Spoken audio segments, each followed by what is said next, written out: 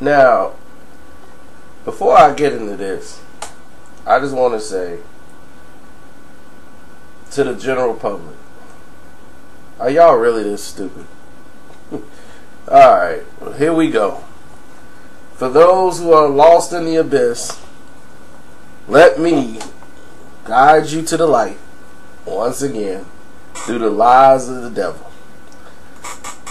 Now, let's talk about this Thomas Hauser situation. First of all, Thomas Hauser is a writer, which means that he particularly is the devil. Just kidding. Might be related though. And he's hell-bent on hating on Floyd Mayweather.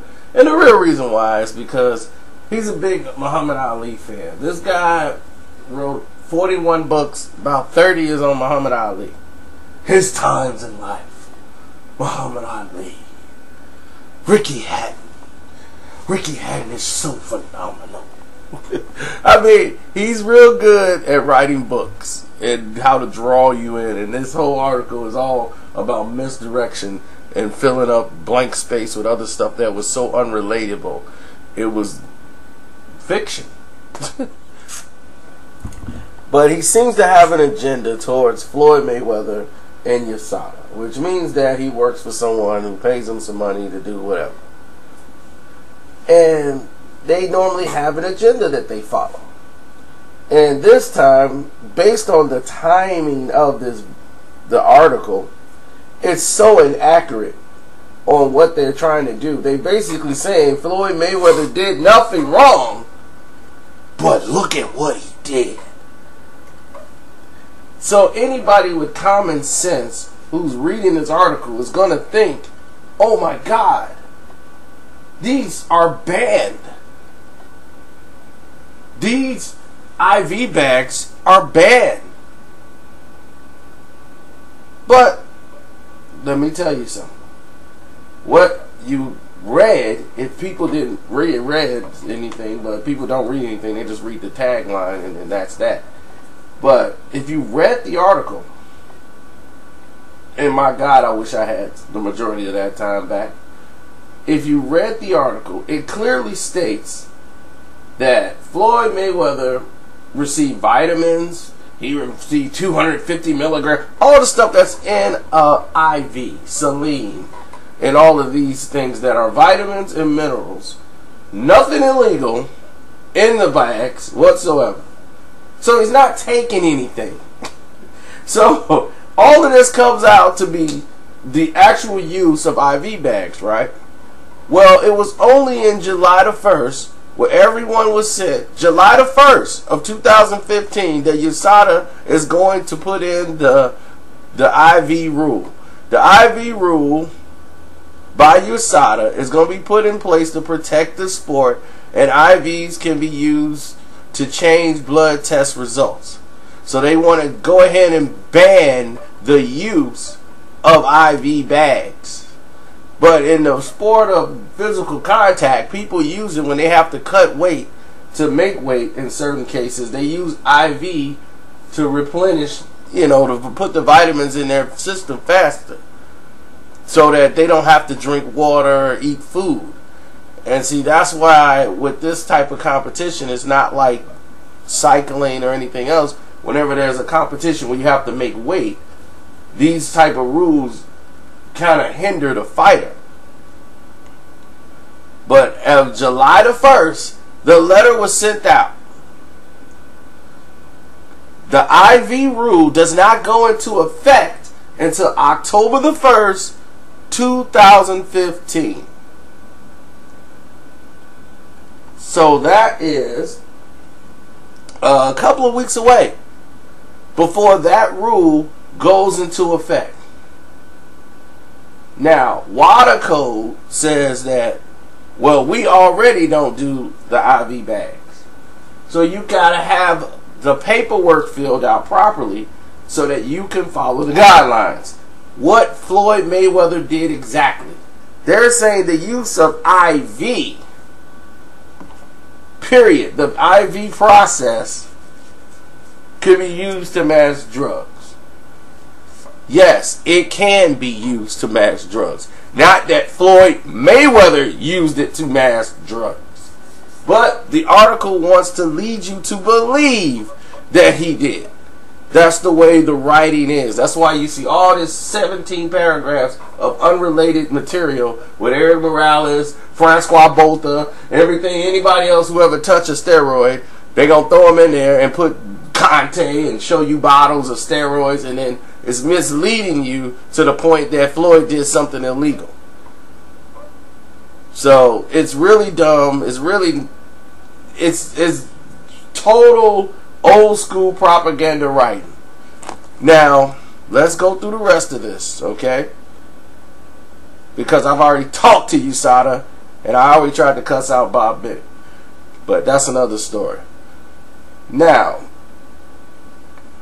after all of this was said and done, okay, even Wada has it in there, and they're complaining at the fact he got an exemption, which TUE's has always been there. What is the problem?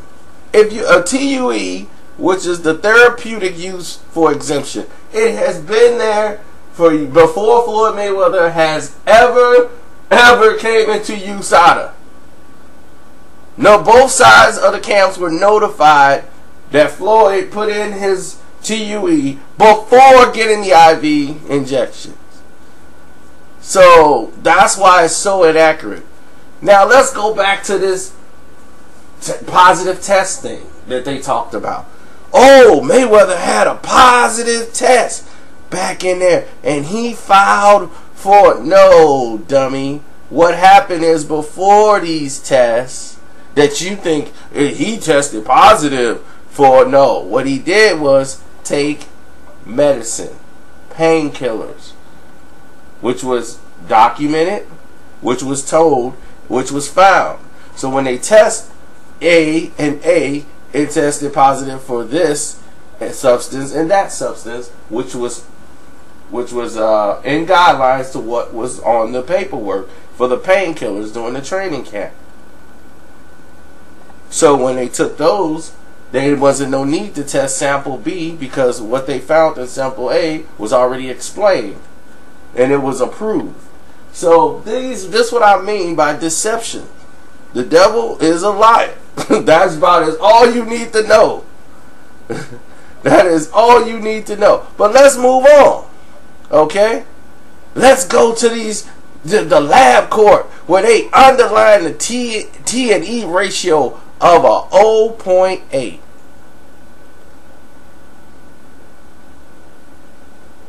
Now, they say 0.4 is considered normal.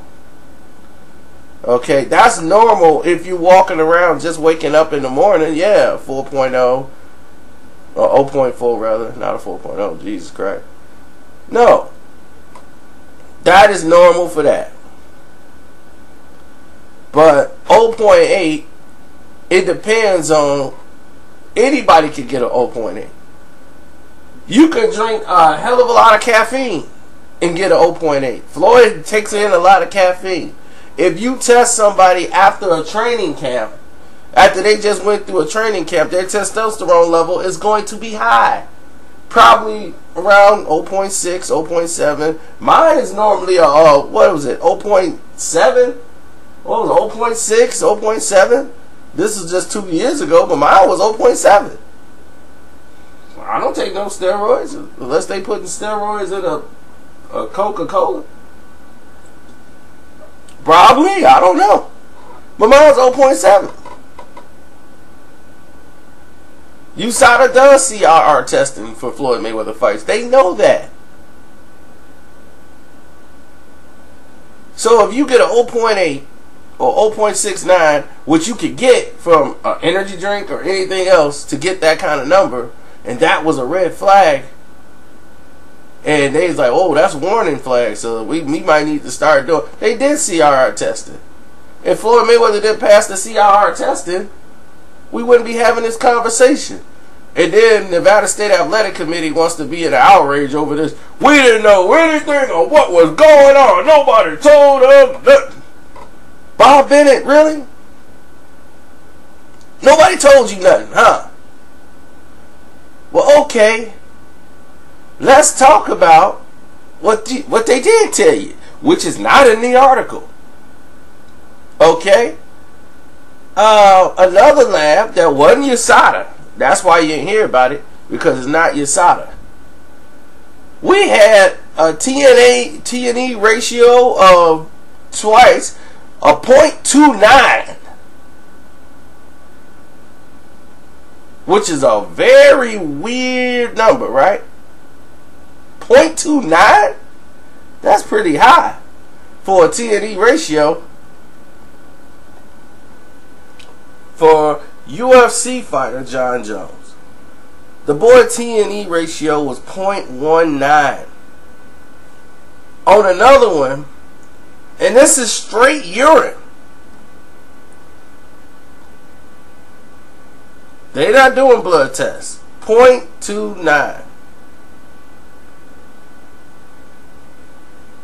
And that was December the 18th. Okay? Now, when that happened, when they did the testing, they got the results.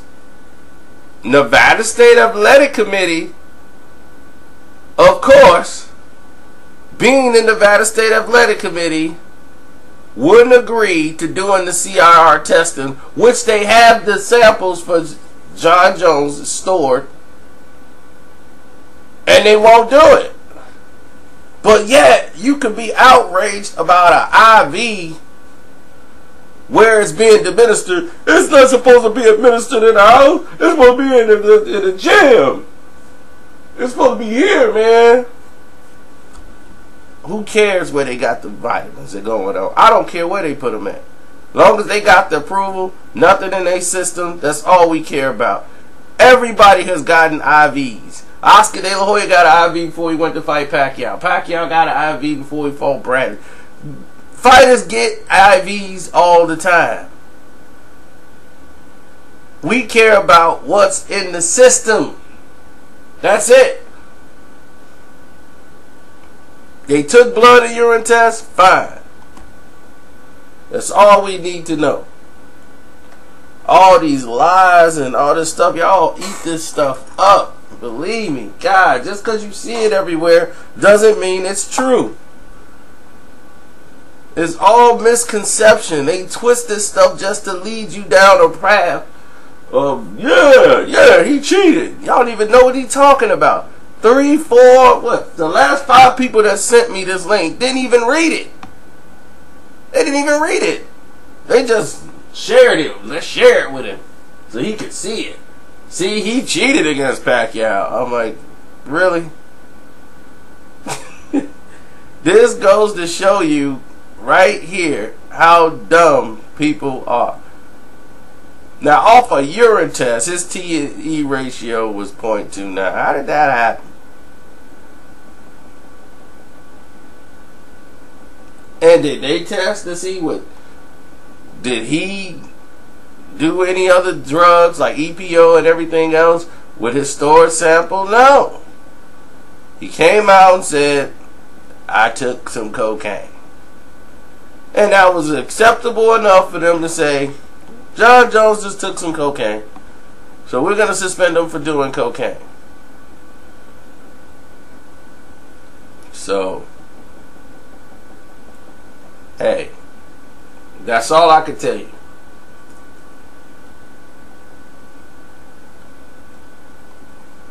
But if the 0.8 is a red flag, how could you not bring up the John Jones incident, Mr. Hauser? Oh, because it's not USADA. I get it. That was actually the Nevada State Athletic Committee. So that actually backfires on you. That actually just throws a monkey wrench in your little story. Because you think it's just USADA when the Nevada State Athletic Committee, who I guess you're praising, them and Vada, I guess. Let's listen to what Conte has to say, yeah. I mean, he's only going to tell you the basis of the test, and sure. But USADA does CRR testing, especially for their biggest fights ever. They do CRR testing. Do you think that they would go into a fight against Manny Pacquiao and there would be no CRR testing?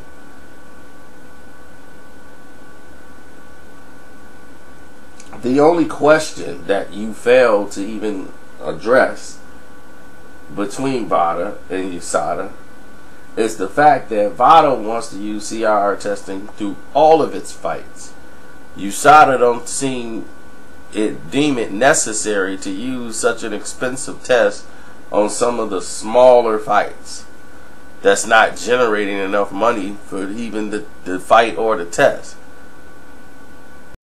And as for WADA, for those who don't understand, that the revisions, what they came with the TUEs, actually was voted on in Johannesburg in November of 2013.